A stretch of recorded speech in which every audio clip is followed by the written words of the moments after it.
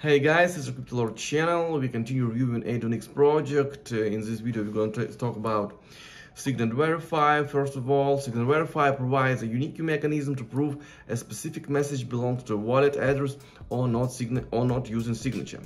Adonx token is a ERC20 token on the Ethereum blockchain. Exactly 21 million tokens will be minted.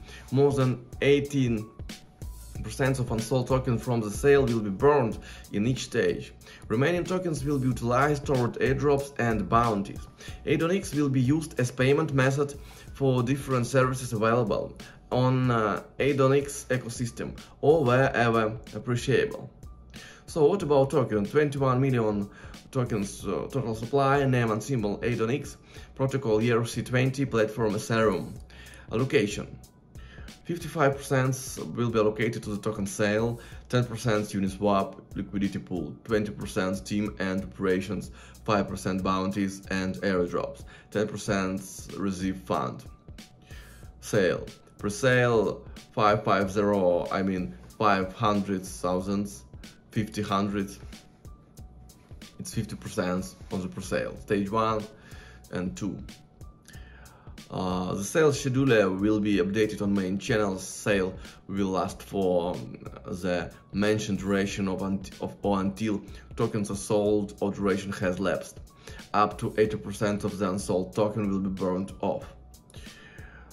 Stage 1 will be on IO. Details will be updated on the website. Stage 2 on Adonx X1. All interested parties on Adonx pre-sale must have their own Ethereum wallets from an exchange, or custodial wallets like freewallet.org or binance.com are not valid. You must have a wallet to which you have access to a respective private key or mnemonic words, as this is the only way you will be able to access the purchased Adonx tokens. So I want to admit that all links about the project will be on descriptions. Adonx platform, pretty interesting project. And also I want to say about multi-layer security. Adonx backend is built on multi-tier applications architecture, and all requests will always flow through multiple secure layers in order to fulfill the request.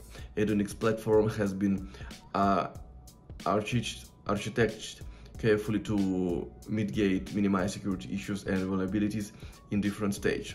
Some of them, but not limited to, transport level, application level and storage level security issues.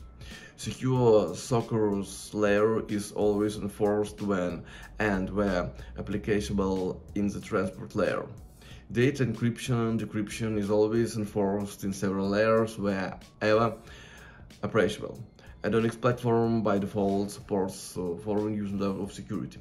Most of the endpoints are being protected by second level authorization. Configuration options are available per feature in their account settings page. All security layers will be monitored, analyzed and audited on a regular basis. Patches and updates will be updated whenever required. Thank you for your attention, guys. It was CryptoLord channel with the Adonx project. There will be all links in the description if you want to learn project deeply. Thank you and see you later.